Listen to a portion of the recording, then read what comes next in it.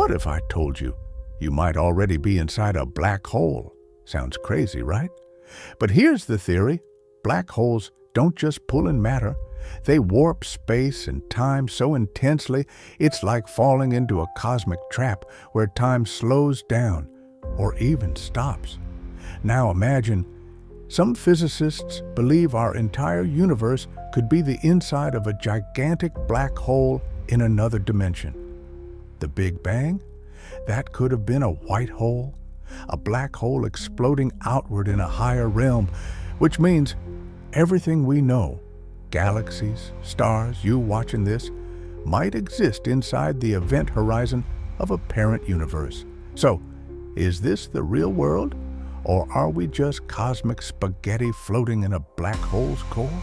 Like if your mind is blown, follow for more science you'll never forget.